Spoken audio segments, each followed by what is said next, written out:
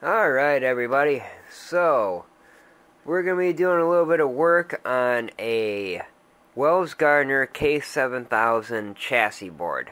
Okay?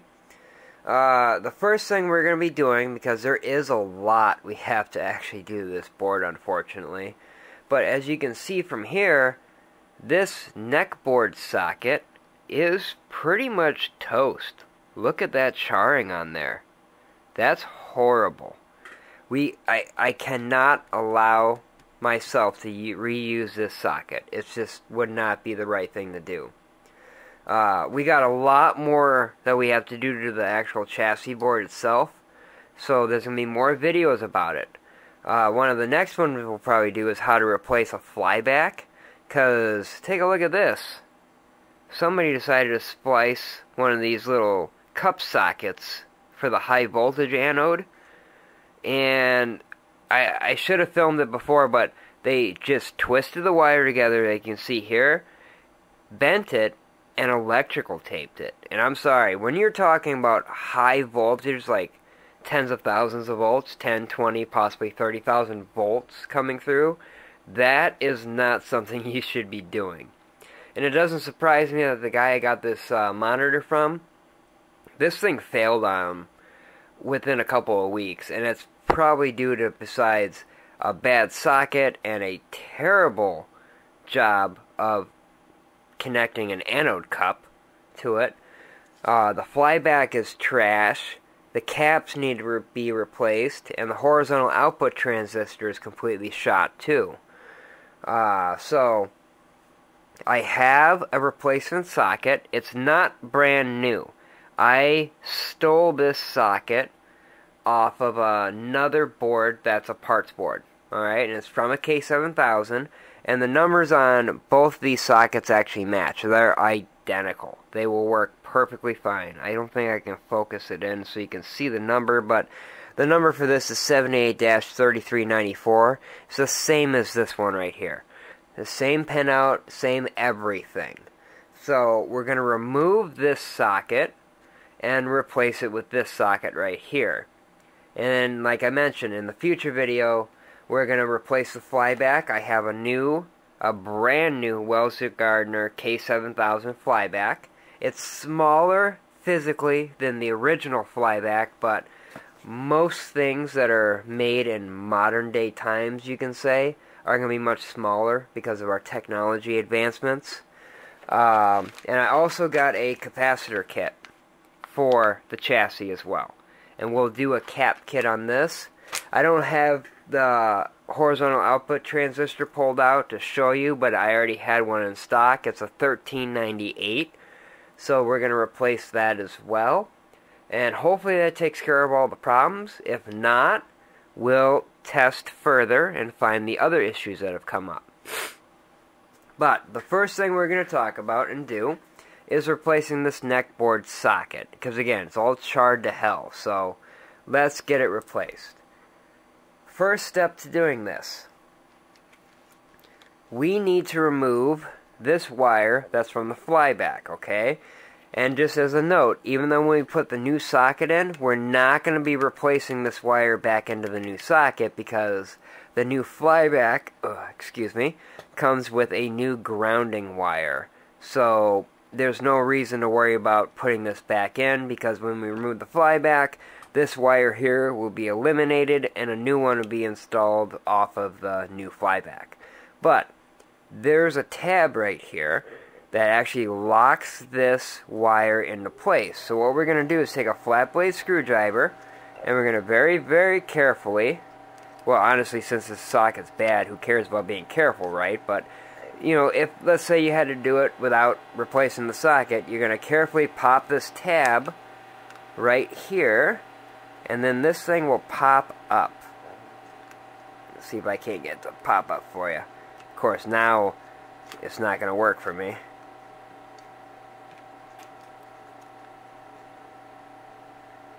Alright, like that. See that? It slides up just like so.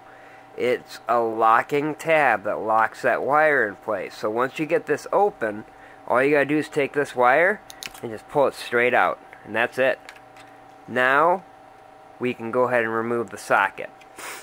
since this socket is junk and we have no use for it at all, what I'm going to do is similar to like when you go to remove an IC chip. I'm going to go around to each of these legs and I'm just going to cut them with my angle cutters, okay? The only one you have to remove or desolder to get the socket completely out is that grounding pin, which is right there. That ground pin right there. But all we're going to do for that is once we get all these legs cut is hold on to the socket. Oops, sorry about that. Heat this pad up so the solder melts and just pull the socket right out, okay? Then after that, we'll go around to each individual leg, hold on to the opposite side with a pair of needle nose pliers, heat up the pad, and then just pull the tabs through and go through and remove all the solder all the way around. Again, I don't have a desoldering gun yet, so I'm still using my desoldering braid. You're not going to see all of this on the video because I've done this before, especially with ICs. So it's going to be the same idea. But basically we're going to go around and we're going to cut all these legs as close to the socket as we can so that we have plenty of leg material to grab onto with our needle nose pliers to be able to pull it out. Now, sometimes when you use those needle noses, now this mainly affects like small pads, like if you're taking a resistor off or things like that, but sometimes the heat distribution with your iron to the pad gets messed up because you have a large amount of metal holding onto the leg, so it doesn't always melt your pad or melt the solder on the pad. You may have to get something thinner to hold onto it. I have these super tiny tweezers that I sometimes use for stuff like that. I don't know where they are offhand. They might be on top of another game that I was working on, but regardless, the needle nose pliers should work just fine for this because the pads are actually quite large. Now, you saw I got all those cut, so the next step is we need to get that piece liquefied. And what I'm going to do is, just to save time, I'm going to go ahead and take my iron and I'm going to add a little bit of fresh solder to it because this is all ground right here, alright? So in all reality, we need a lot of heat in order to make this thing melt properly. So get some fresh solder on there to make it easier to melt it. As you can see, it's already kind of being like a pain in the butt. And that's because we're talking about a ground plane here. Alright, so I got plenty of new solder now, so that's perfect. What I'll do is I'll grab a hold of the socket on the opposite side, and then while I heat this up, I'll carefully try and wiggle this socket off. Oop, look at that, it just popped right off. Perfect. I couldn't ask for anything better. See, there it is. And you can see right there, look how charred that is. That's terrible. And it's hard to see on my terrible camera, but some of that plastic in there is actually kind of melted. So, yeah, I'm pretty sure this has a lot of issues when it comes to any kind of like convergence and other types of things like colors and whatnot. So we're going to get rid of this. If you see something like this, it's not worth your time. Junk it. So that's gone. Now, the next step, like I said before, we're basically just taking our needle nose pliers. We're going to grab a hold of any of the legs. It doesn't matter because you're going to do it with all of them anyway. Hold on to it. You'll flip it over. And then we're going to have to try to desolder them. Now, these may not melt right away. We may have to add some solder. Oh, look at that. That one's coming out. Oh, it almost came all the way out. Oh, it did. Alright, that came out. I just obviously loosened my grip up on my needle nose so you couldn't see it. But there you go. That first leg is out of there.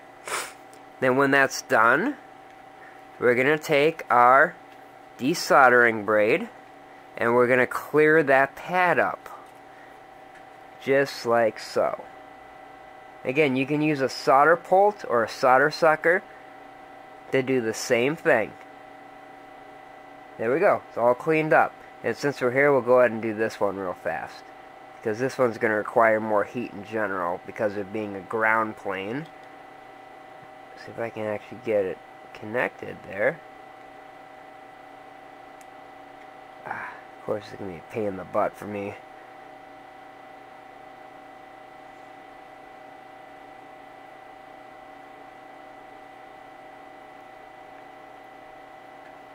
Okay, I'll just do that one off camera, just like the others, because screw it. I'm not going to make you sit through that. You already know the process. It's the same as this. It's just going to take more time because we got a huge plane of ground that we need to heat up equally in order to make that pad melt.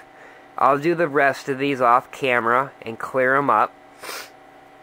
And then we'll go ahead and start to install our new socket.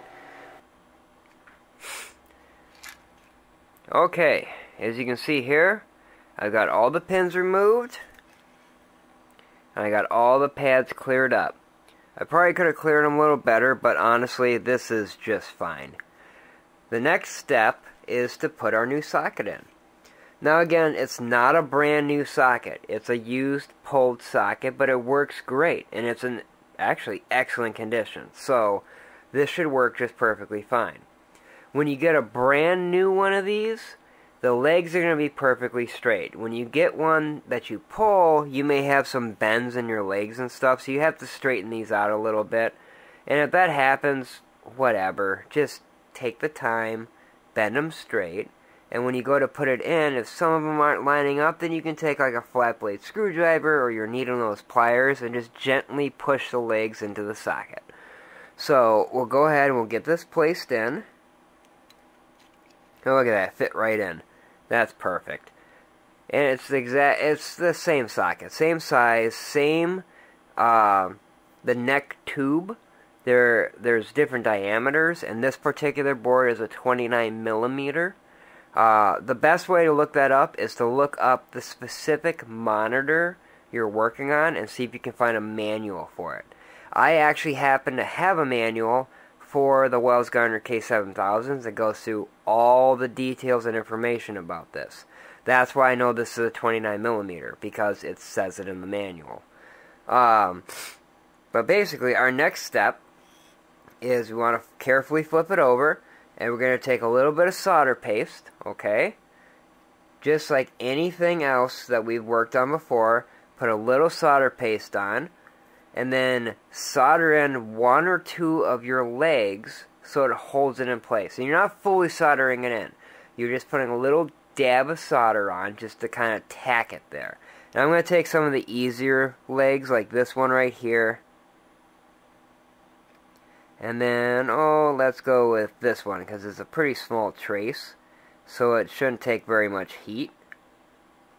Okay, so we got that.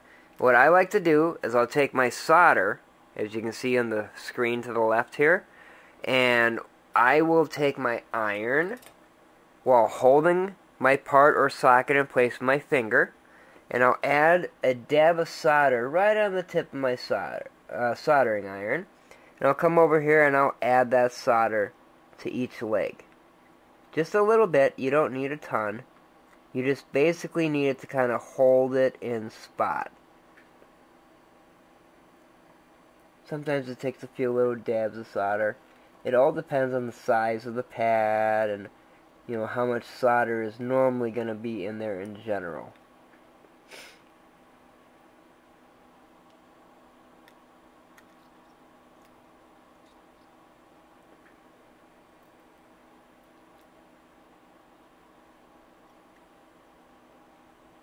Okay, so now it's in place. That socket's not coming out. It's flat and flush. We're good to go. So, now what we'll do is we're going to go around and add solder paste to the rest of these legs, okay? And it don't take very much. It's just a little dab. In all honesty, just a little dab. Little dab will do ya, kind of thing.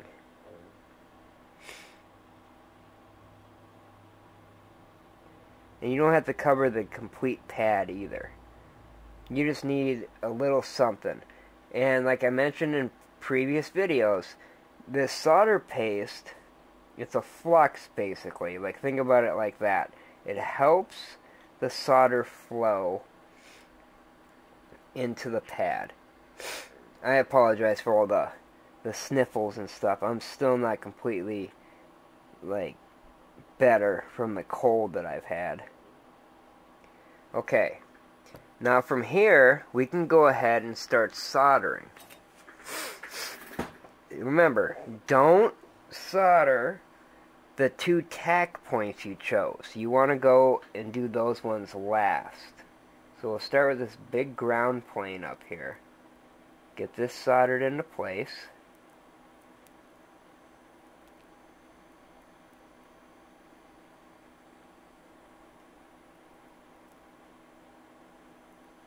This takes a little bit more time and heat because of the whole ground plane being larger. Alright, that was pretty decent. Alright, so we'll move on and we'll do the rest of these. Just like so.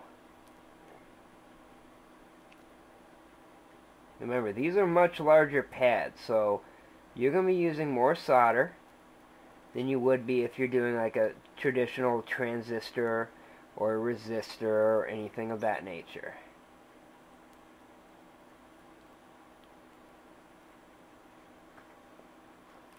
You still want to be careful about the amount you put on. Putting on too much could cause the solder to flow on the opposite side of the board and push up on your socket, which could give you a bad connection.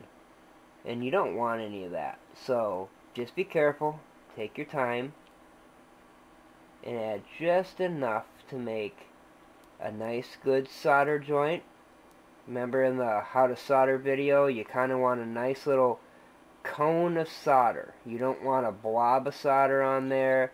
You want a nice little cone. Sorry that I'm blocking your view here. I just got to get a little tab that I missed. Now that I got those in, I can go ahead and get the spots that I tacked. Get them filled all the way in with their solder.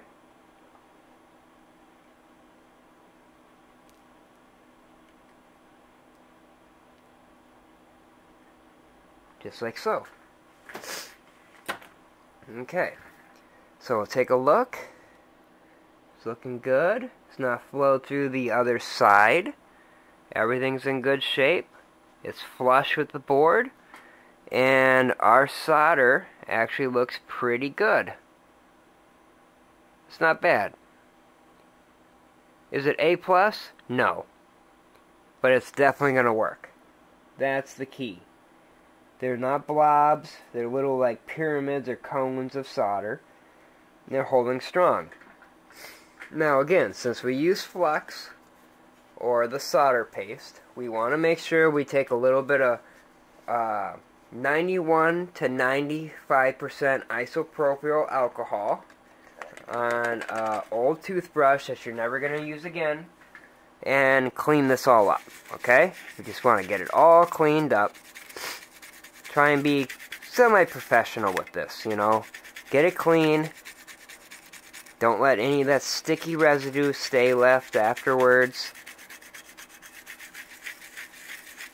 Because remember, rubbing alcohol is going to evaporate on its own because of the way it's made.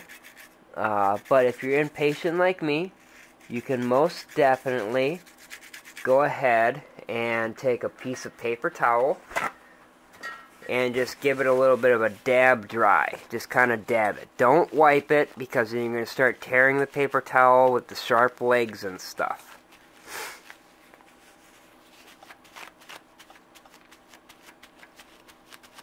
Okay, there we go. We're all cleaned up.